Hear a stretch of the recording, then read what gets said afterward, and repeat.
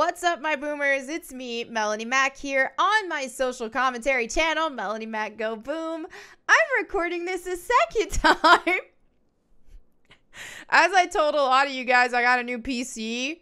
Meta PC sponsors me now, and so they sent me this, and I have set up everything again. Well, unfortunately, on my last video, I recorded for over 20 minutes, and it pulled the audio from the camera and this, so I was like, I'm not even gonna try to salvage this. I'm just gonna re-film the whole thing.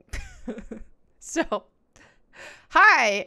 I guess I'm not gonna be as productive today as I was hoping, but I'll do what I can. So anyway, today's video is a true case of heck around and find out. All right, I don't get it. Like, this dude just thought it would be a genius idea to try to rob a concealed carry class.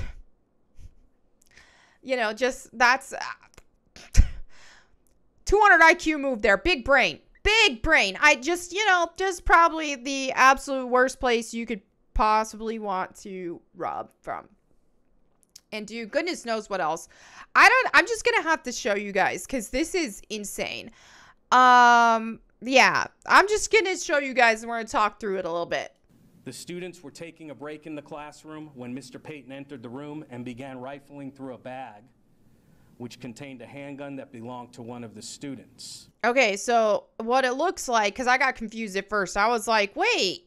Because it looks like that's his bag, and he's like, what the crap? No. But this is the guy who was in the class. It looks like he went on a bathroom break or whatever, and this guy waltzed in, so he wasn't even in the concealed carry class to begin with, to my knowledge. This is just, I'm paraphrasing how I'm hearing it. And he just sat down there and started shuffling through his bag. I don't know why this guy didn't do anything. Maybe he didn't know. I don't know. I'm just hoping this guy ain't a Steelers fan. I see the black and yellow. I don't want a criminal representing us. No, but unfortunately, there's fans of every team who are good and bad people. Okay, so yeah, that happened. Let's continue. The owner of the bag was able to prevent the gun from being stolen, and Mr. Payton was escorted out of the classroom at that time. So he's like, bro, what's up? You're taking my gun? Like, dude, that's my bag. What are you doing? You sure trying to steal from me? Hey, dudes. It's the guys who work there are like, hey, okay, we got to escort you and have a talk. This ain't cool. It's a very dangerous thing, especially in a room that involves guns. An employee spoke to Mr. Payton for several minutes trying to figure out what he was doing in the gun range. A short time later, another employee called police to report the attempted grand larceny. 3 employees escorted Mr. Payton outside of the business and waited for officers to arrive. Officer Wynn and his partner instructed Mr. Payton to stand in front of their patrol vehicle. Mr. Payton ignored those instructions and started to walk away while hiding his right hand in his jacket pocket. Officers attempted to grab Mr. Payton, but he pulled away and still refused to listen to the officers. Officers attempted to grab Mr. Payton by his arms once again to gain control of him. This time, Mr. Payton pulled away and produced a screwdriver from his pocket. Okay, deadly weapon. And violently attacked the officers. Mr. Payton made so there he pulled it out right there. There it is. You could see it. You could see it in his hand right there. He pulls the screwdriver out. You could see it. Like, there it is. Right there. He's literally trying to murder the cop. Several overhand strikes with the screwdriver towards one of the officer's head and neck area. Mr. Payton was able to stab one officer during his violent attack. That easily could have ended in a murder there, which to my knowledge didn't, luckily. But that's exactly what he was trying to do. You can see him trying to stab the neck and the head regions.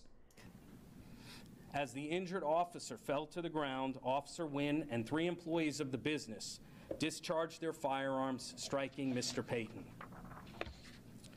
Officers immediately summoned medical personnel, but Mr. Payton succumbed to his injuries at the scene.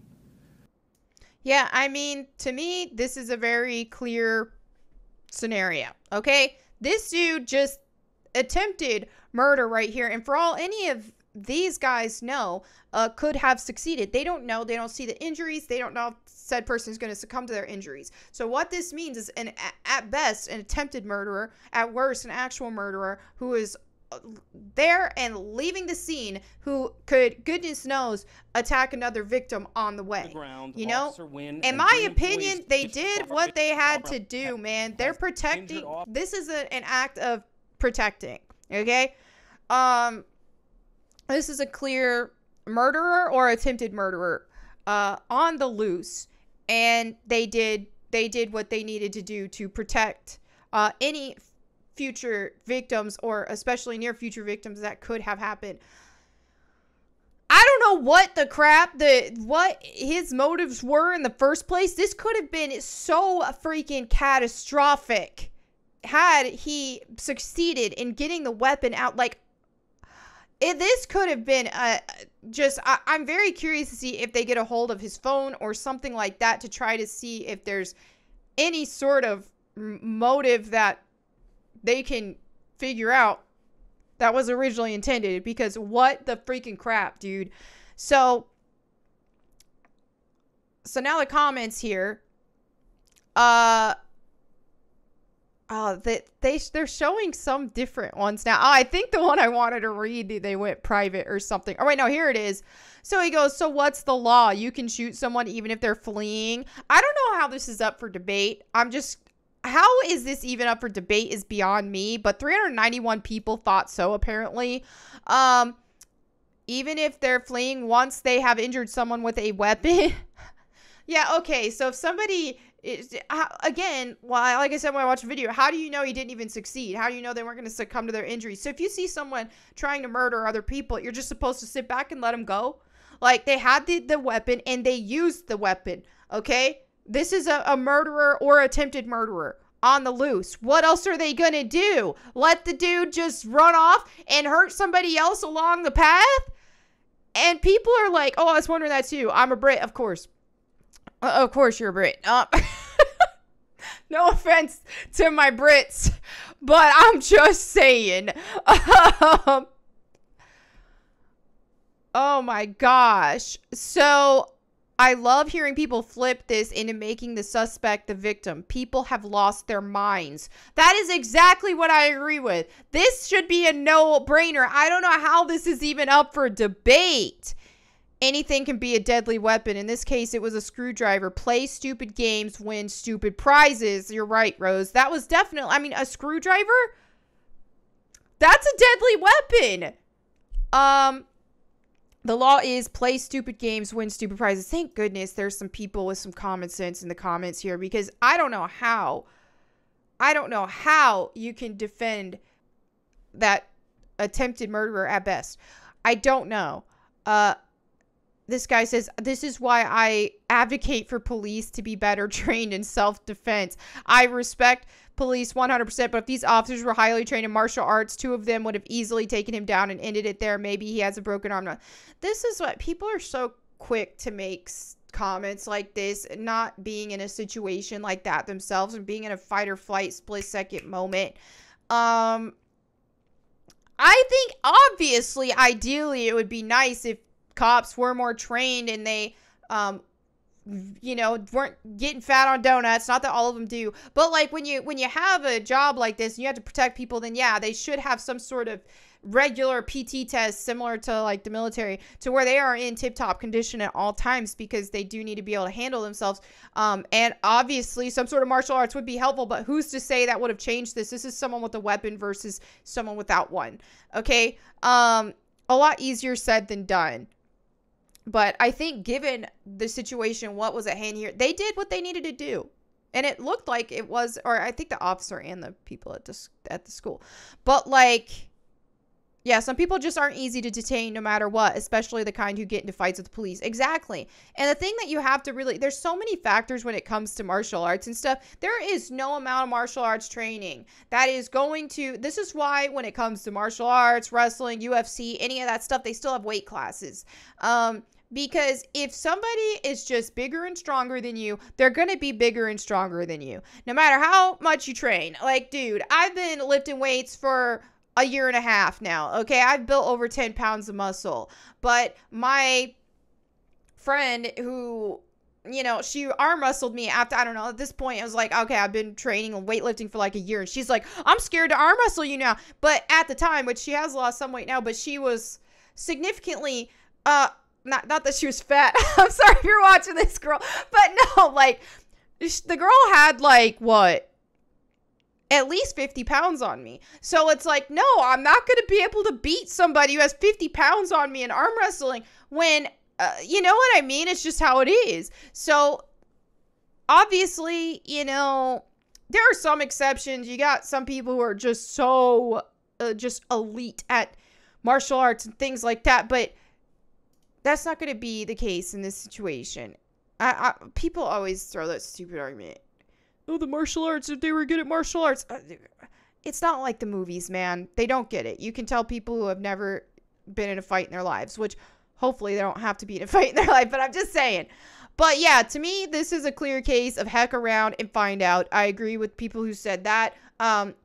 This was clearly someone with bad intentions. I'm curious to see if they can actually pull up conclusive evidence of what the motive was here. But clearly, here was somebody who was doing some damage and who, quite frankly, almost, or at least intended to end someone's life. So yeah, I don't think anybody involved in this situation needs to be punished. I think that this was a beyond stupid move on the perpetrator here. I don't understand the logic of this is the place you want to rob. This is the place you want to cause trouble.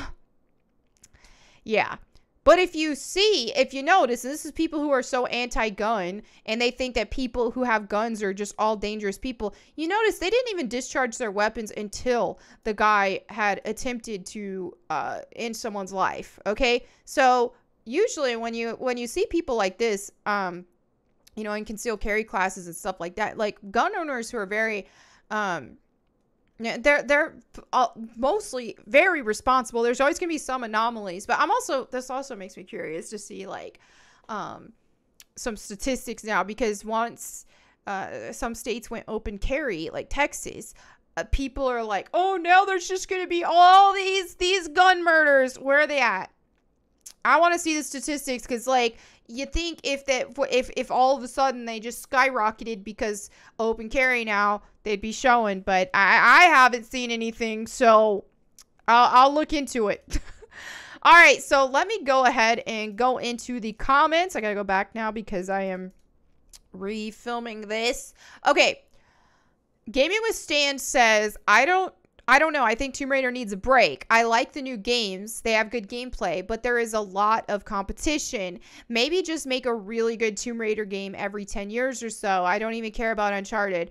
The way I see it right now, too, is I do partially agree with this. I think with the direction that Tomb Raider's been, with the focus on over-dramatic storytelling, and that's it. And they've even made it clear that that's going to be their focus in the future. With the next title as well, then yeah, I think just give it a break, dude. Just give it a break, because as it stands right now, the reboot trilogy, it's like, okay, here's a fun experience, action-y Uncharted type game that doesn't actually feel like Tomb Raider, but you get to watch a fancy story with fancy cutscenes, and then once you're done, really, because there's not, it's not really an adventure. It's just a dramatic story. I'm ready to see more substance and gameplay. Like, get back to the roots, man. If you can't, then just give it a break. Jermaire says the ideal studio to make a new Tomb Raider would be Toys for Bob, IMO. And I 1000% agree. And for those who don't know, to my knowledge, Toys for Bob made like the Spyro remasters, or remakes, and Crash Bandicoot and all that. I just think they're so good at keeping the charm of the original titles that they're focused on, and adding the graphical improvements, and also tweaking some controls in a minor way that doesn't completely transform the game. So I 1000% agree with this. Mass Exodus says, we don't need next-gen storytelling, whatever that means. We need next-gen gameplay, least as far as Tomb Raider is concerned. Some franchises should be kept simple, kind of like Hitman. I 1000% agree, and we see like Hitman get better. You know, it kind of strayed for a bit, and then it got better once they like transferred studios and all that. So yeah, I think when it comes to Tomb Raider, they're trying to force it into this giant Hollywood thing. They're this Hollywood over-dramatic storytelling, all this kind of stuff, action-packed, Uncharted-style gameplay. When Tomb Raider wasn't meant to be overly complex. Like, the actual formula is pretty simple. It's an adventure, okay? You got platforming, which was a massive part of the gameplay mechanics and difficulty, which whenever you take away the platforming mechanics such as they have and put in auto grab and shiny ledges, well, then suddenly you miss a core part of the gameplay, okay? Now it suddenly isn't the same game anymore. Just changing that, let alone the combat, let alone the puzzles. I mean, the general simple mechanics are there. They can always tweak some things. If they want to tweak some things about the controls, if they want to tweak some things about how, you know, it's previously grid-based game. You work with what you can on that and tweak with what you can, but the fundamentals of difficult and traversal that makes you actually have to think, platforming should be a fundamental element of the gameplay, as should puzzle solving and artifact and key collecting to advance. Okay, things of that nature. So we don't need a bunch of fancy cutscenes. We don't need a fancy movie and a dramatic story. That's not what Tomb Raider was ever founded to be. Like, get back to the freaking roots, dude. Ocean Gaming says, Melanie, if you ever wanted Tomb Raider remasters, this is excellent news. Embracer is known for remastering games. I freaking hope so. So fingers crossed on that. Mrs. Salvage says, I'll raise my glass when I hear Crystal Dynamics will leave the building. Funny, people think it's Square Enix because the problem, why Tomb Raider isn't Tomb Raider, is thanks to Crystal Dynamics. I 1000% agree. They hate the classic Lara, so I still have my doubts. This will be a positive change. Yeah, now I do think the positive thing from Square Enix is they already have their ethics department, all that bull crap that they're trying to do. So I am glad that that's a waste. But I will say, Crystal Dynamics is the biggest problem why Tomb Raider has not been faithful to itself, and it's to do with the higher-ups. The higher-ups do not like classic Lara Croft. They've been adamantly clear on that, and I think that they've just, they've been so focused on making Tomb Raider their own new thing, and they're so bitter toward classic Lara and classic Tomb Raider because people still love that and want to see it again, when they wanted to take an existing franchise and make their own thing, when they should have just created their own IP instead of completely transformed an existing one. Plague Injected says, introverted doesn't always mean shy or withdrawn. Thank you for this comment, because people will try to tell me that I'm not an introvert, and it's so funny. I live my life, and people tell me I'm not an introvert, and I'm actually very extremely on the introvert spectrum. People think I'm not simply because they see me film on camera. They see me in my room alone talking to a camera and being comfortable and being bubbly and being energetic.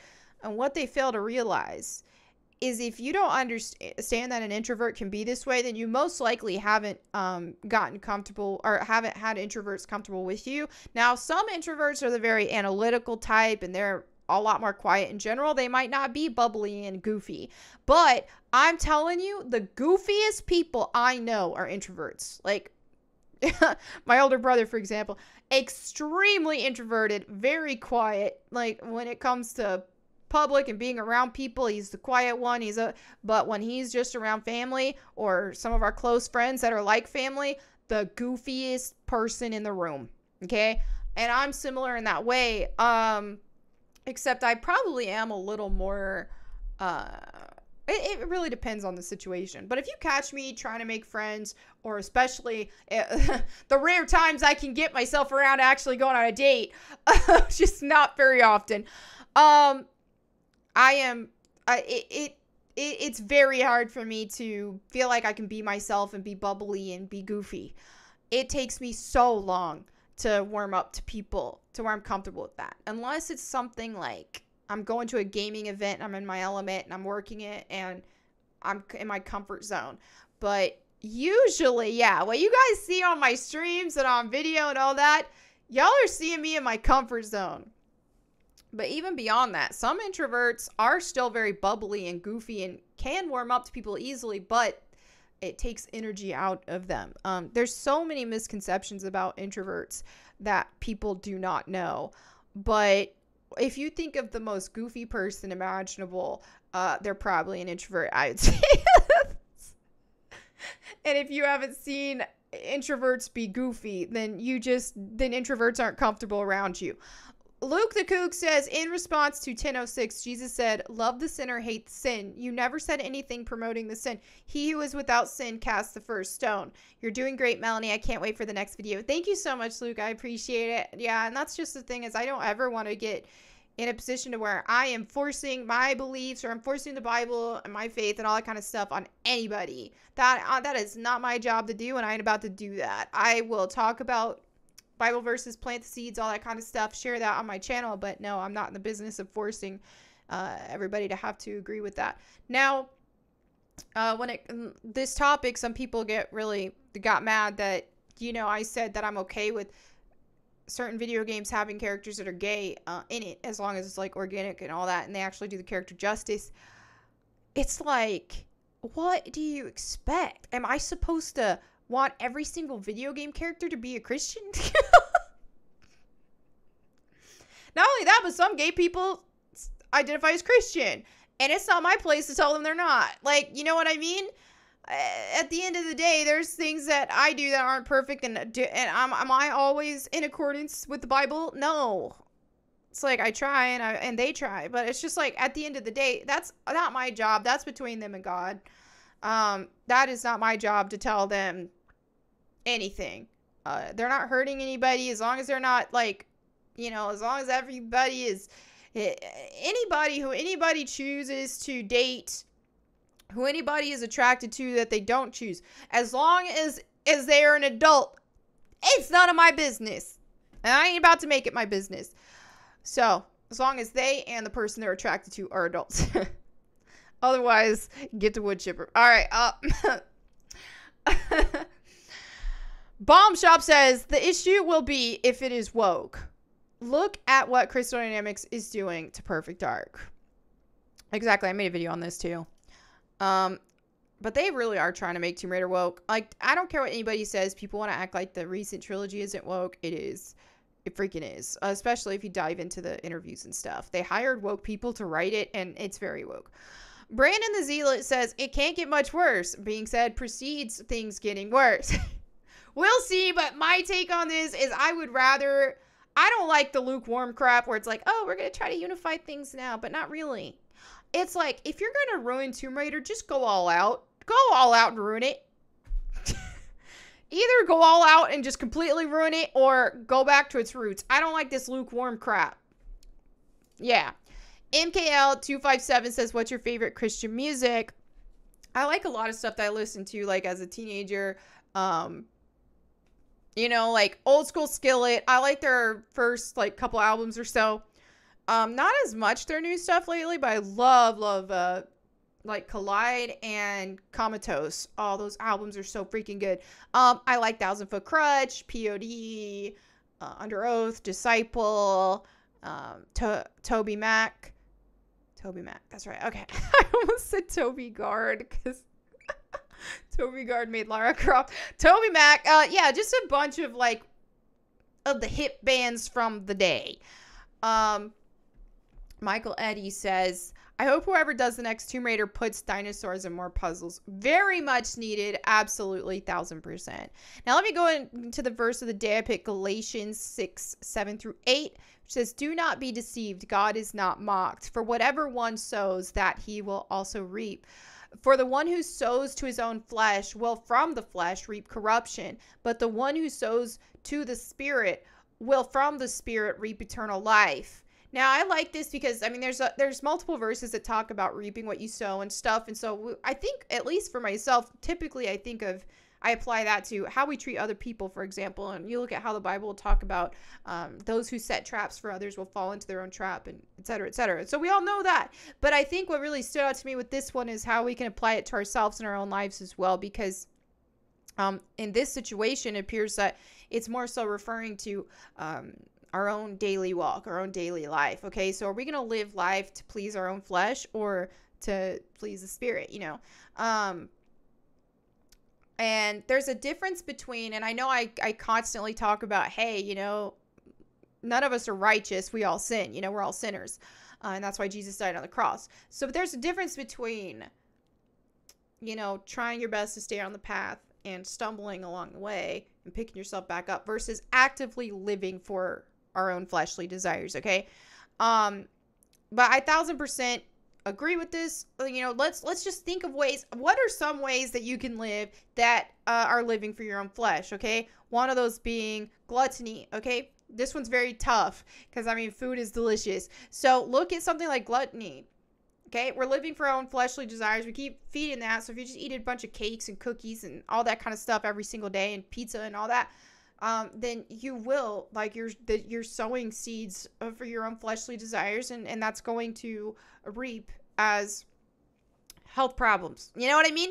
Or think about things that are a lot worse, okay? Think about things that are corrupt in nature, things that we, like, expose ourselves to a lot. If we're partaking in activities that are corrupt activities actively, then yeah, then we'll see that come to fruition in our own lives. And so I think it's important, and that's the thing, is living a life as a Christian is, you know, an active Christian, and I say active and not just you know, an on fire Christian, I should say, not a lukewarm Christian, because like the Bible talks about being a lukewarm Christian. And I mean, it's so easy just to say, all right, I accepted the gift that Jesus died on the cross for me. Woo, I'm going to do whatever I want, live for myself, and not try to, you know, there's a difference there. You're not going to, I think it's so important for us to try to be active in our faith, living our lives in a way that pleases God, and not just for ourselves and our flesh. And it's easier said than done, and we're all going to stumble and stuff. We all have our own weaknesses, but at the end of the day, yeah, this stood out to me and I wanted to share it. But anyway, there you have it for today's video. Thank you all so much for hanging out with me today. I'll catch you all tomorrow, and in the meantime, go boom.